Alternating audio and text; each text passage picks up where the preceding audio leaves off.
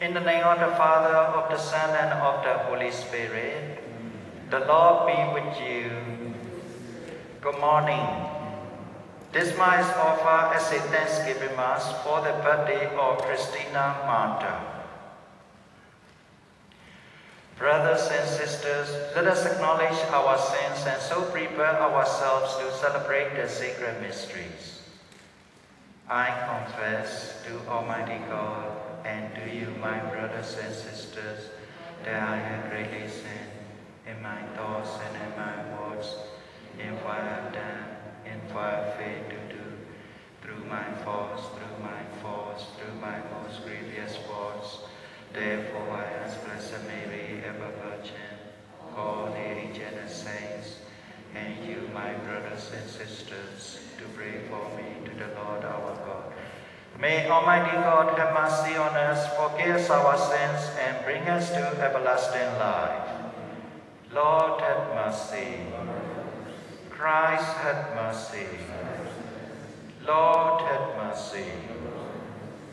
Let us pray. O God, who renew the world through mysteries beyond all telling, grant, we pray, that your church may be guided by your eternal design and not be deprived of your help in this present age. Through our Lord Jesus Christ, your Son, who lives and reigns with you in the unity of the Holy Spirit, one God forever and ever.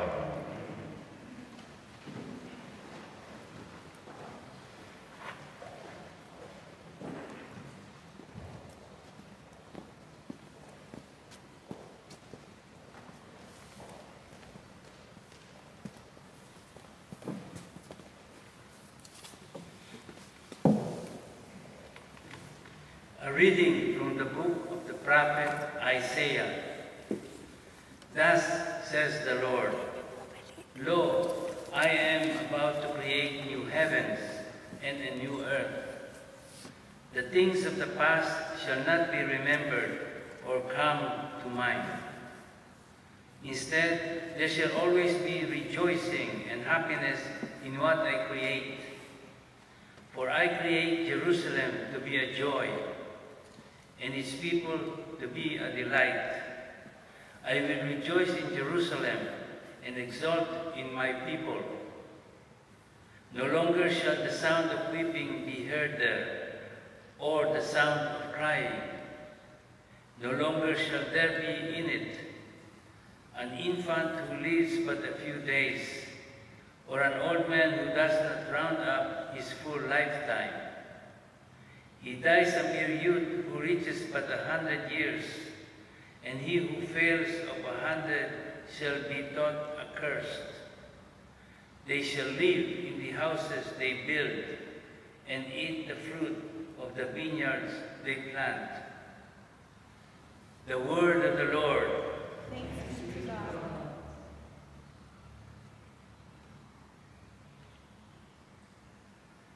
I will praise you, Lord, for you have rescued me. I will praise you, Lord, for you have rescued me. I will extol you, O Lord, for you drew me clear and did not let my enemies rejoice over me. O Lord, you brought me up from the netherworld. You preserved me from among those going down into the pit. I will praise you, Lord, for you have rescued me. Sing praise to the Lord, you his faithful ones, and give thanks to his holy name. For his anger lasts but a moment, a lifetime, his goodwill. At nightfall weeping enters in, but with the dawn rejoicing. I will praise you, Lord, for you have rescued me. Hear, O Lord, and have pity on me. O Lord, be my helper. You change my mourning into dancing. O Lord my God, forever will I give you thanks. I will praise you, Lord, for you have rescued me. Praise to you, Lord Jesus Christ, King of endless glory. Praise to you, Lord Jesus Christ,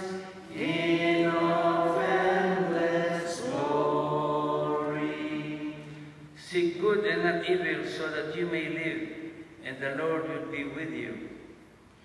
Praise to you, Lord Jesus Christ, King of endless glory. The Lord be with you. A reading from the Holy Gospel according to John. Glory to you. At that time, Jesus left Samaria for Galilee. For Jesus himself testified that a prophet has no honor in his native place. When he came into Galilee, the Galileans welcomed him, since they had seen all he had done in Jerusalem at the feast, for they themselves had gone to the feast. Then he returned to Cana in Galilee, where he had made the water wine. Now there was a royal official whose son was ill in Capernaum. When he heard that Jesus had arrived in Galilee from Judea, he went to him and asked him to come down and heal his son who was near death. Jesus said to him, "Unless you people see signs and wonders, you will not believe." The royal official said to him, "Sir, come down before my child dies." Jesus said to him, "You may go. Your son will live." The man believed what Jesus said to him and left. While the man was on his way back, his slaves met him and told him that his wife was live. He asked them when he began to recover. They told him that fever left him yesterday about 1 in the afternoon. The father realized that just at that time, Jesus had said to him, "Your son will live." And he and his whole household came to believe. Now this was the second sign Jesus did when he came to Galilee from Judea. The Gospel of the Lord. Praise to the Lord Jesus Christ.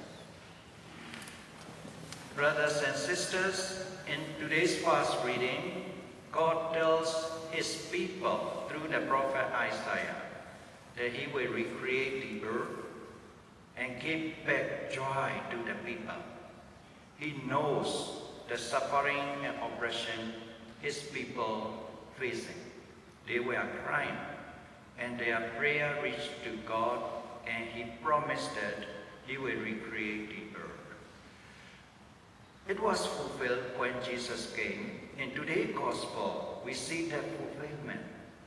When Jesus came, in today's gospel, it tells us 2 miracles Jesus performed in Galilee.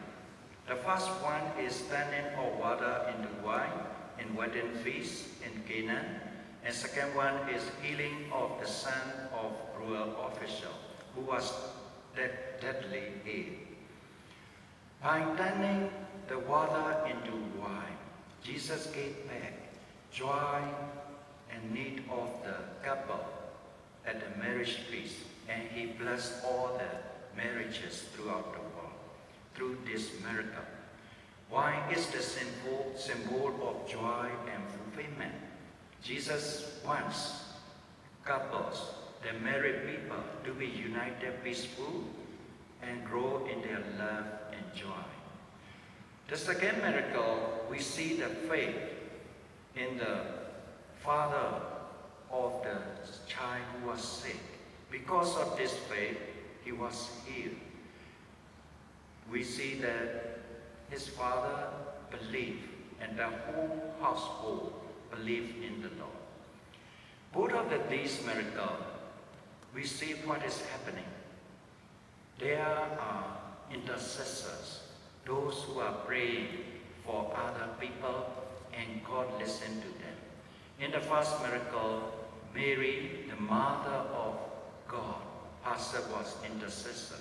She prayed for the couple, and Jesus listened to her and answered it. Second one is the father of the sick son, and his intercession also was listened by God.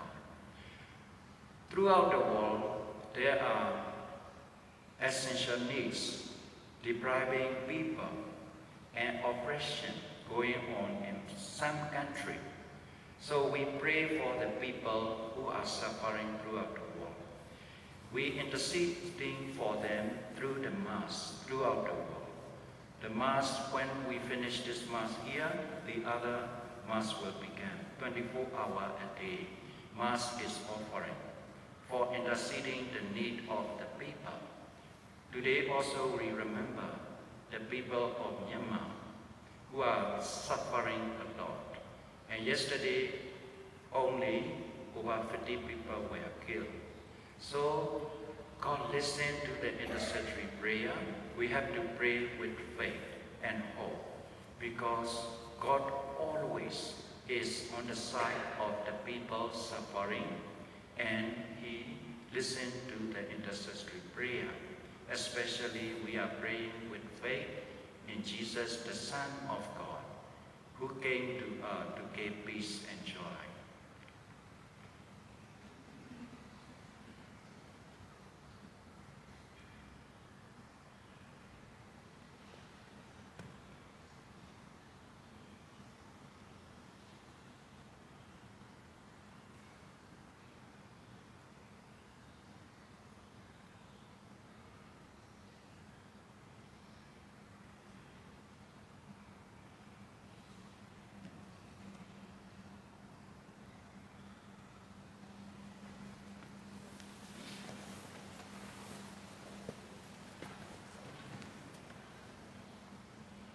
With confidence in our compassionate and loving God, in a world of change and unpredictable events, we bring our needs.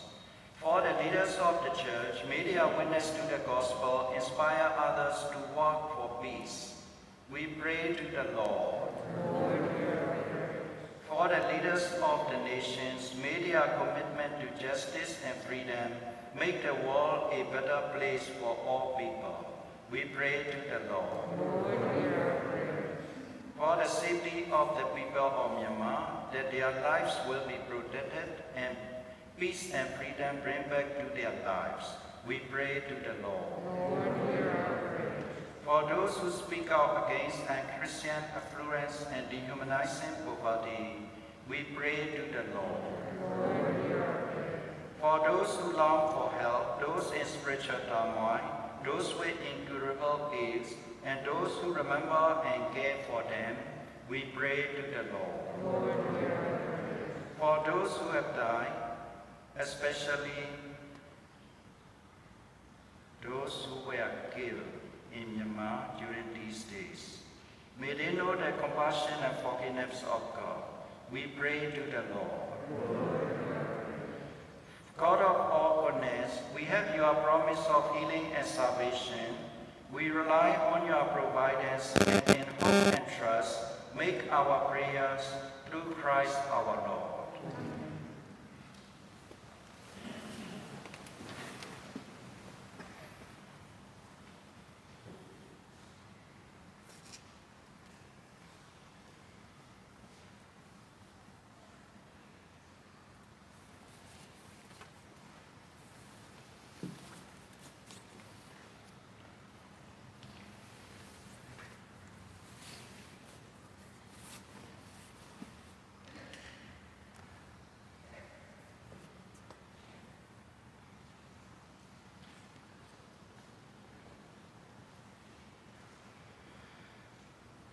Blessed are you, Lord God of all creation, for through your goodness we have received the bread we offer you throughout the earth and work of human hands. It will become for us the bread of life. Blessed be God forever.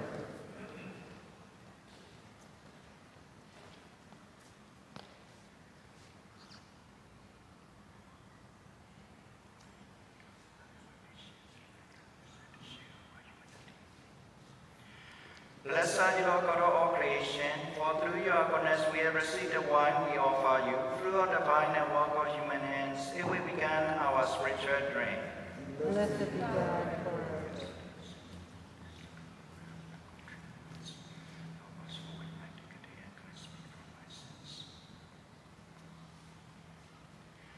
Pray, brethren, my sacrifice and yours may be acceptable to God, the Almighty Father.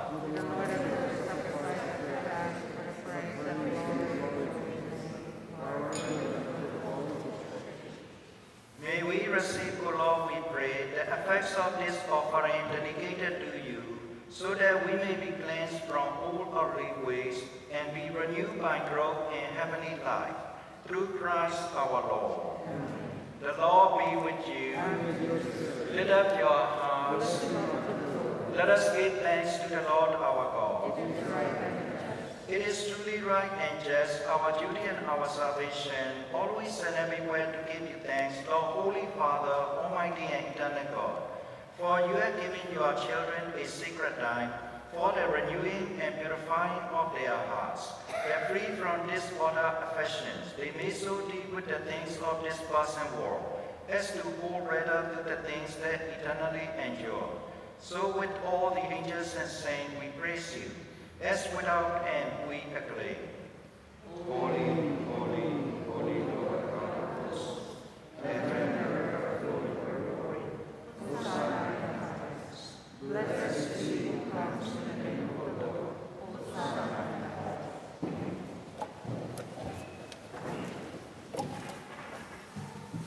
You are indeed holy, O Lord, the fount of all holiness.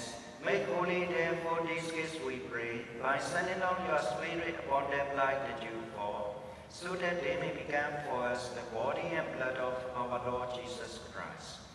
At the time he was betrayed and entered willingly into his passion, he took bread and gave it thanks, broke it and gave it to his disciples, saying, Take this, all of you, and eat of it, for this is my body, which will be given up for you.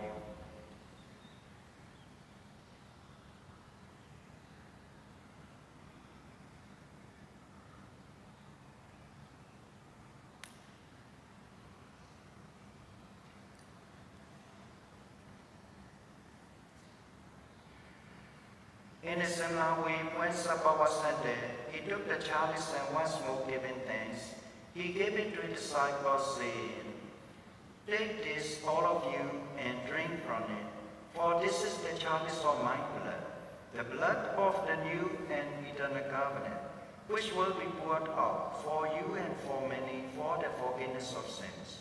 Do this in memory of me.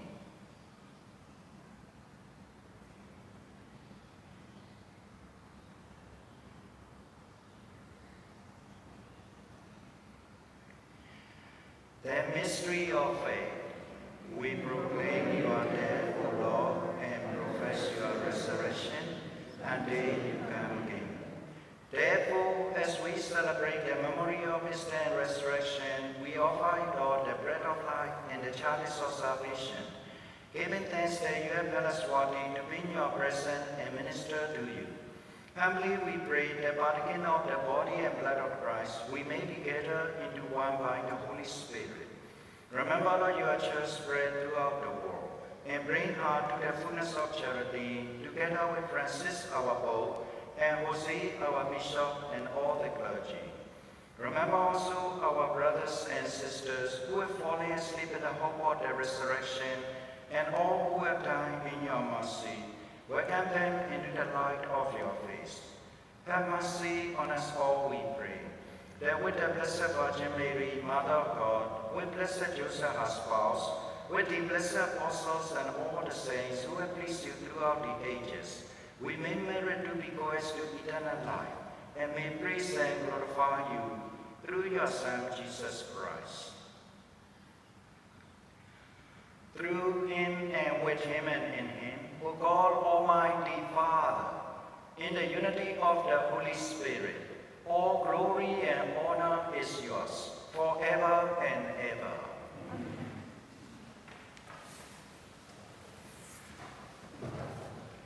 At the Savior's command and found by divine teaching, we dare to say, Our Father, who art in heaven, hallowed be thy name.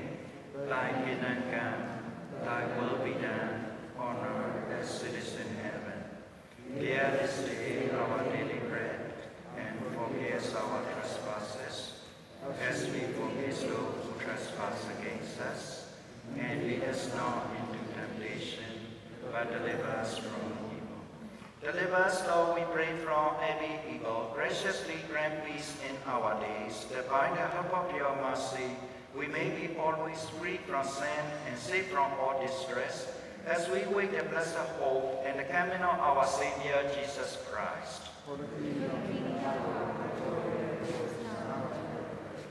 Lord Jesus Christ, who said to your apostle, "Peace I leave you, my peace I give you," look not on our sins, but the faith of your church, and graciously grant her peace and unity in accordance with your will, who lives and reigns forever and ever. The peace of the Lord be with you always. Let us offer each other the signs of peace.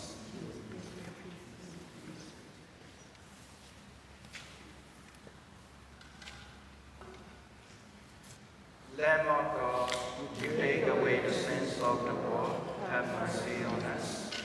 Lamb of God, you take away the sins of the world, have mercy on us.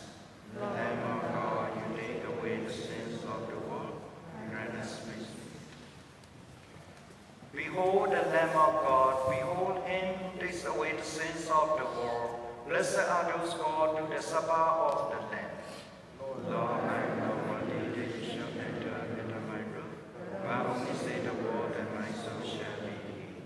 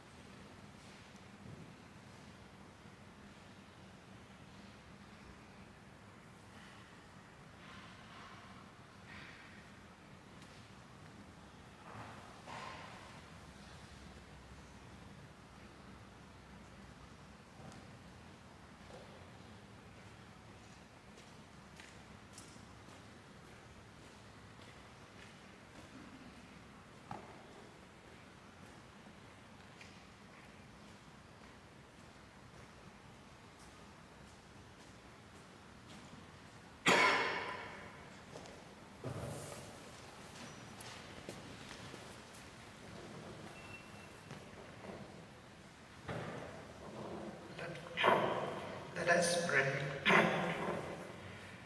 May your holy gift, may your holy gifts, O Lord, we pray, give us life by making us new, and by sanctifying us, lead us to things eternal, through Christ our Lord. The Lord be with you. Renew your people within and without, O Lord, and since it is your will that they be unhindered by bodily delights, give them, we pray, perseverance in their spiritual intent, through Christ our Lord. May Almighty God bless you, the Father, the Son, and the Holy Spirit. Go in peace, glorifying God with your lives. Saint Michael, the archangels, defense in the day of battle, be our protection against the wickedness and snare of the devil. May God rebuke him, we humbly pray. And to the Prince of the heavenly hosts, by the power of God, trust into hell, Satan, and all the evil spirit, who prowl throughout the world, seeking the ruin of souls. Amen.